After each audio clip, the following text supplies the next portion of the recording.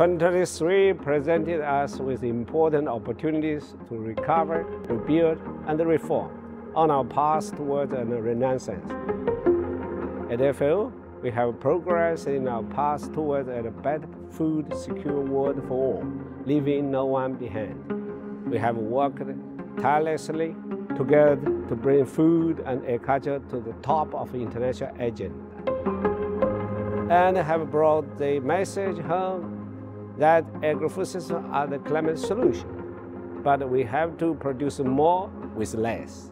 We have supported members to achieve this for the benefit of farmers, women, youth, indigenous peoples, and rural development, and for the well-being of the people and the planet.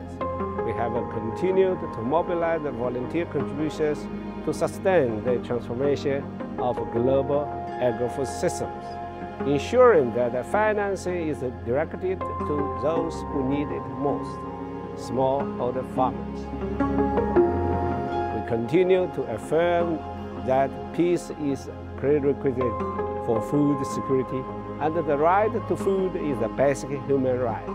We have remained committed to the scaling up assistance to those most in need, taking all necessary measures to do so within our mandate, focus on the emergency agricultural assistance. The 2023 World Food Forum has once again reaffirmed that youth are the agents of the change for the transformation we need, and we must continue to support them. The World Food Day 2023 theme, Water is Life, What is Food, leaving no one behind, made the vital connection between water and food. Without water, there is no food security.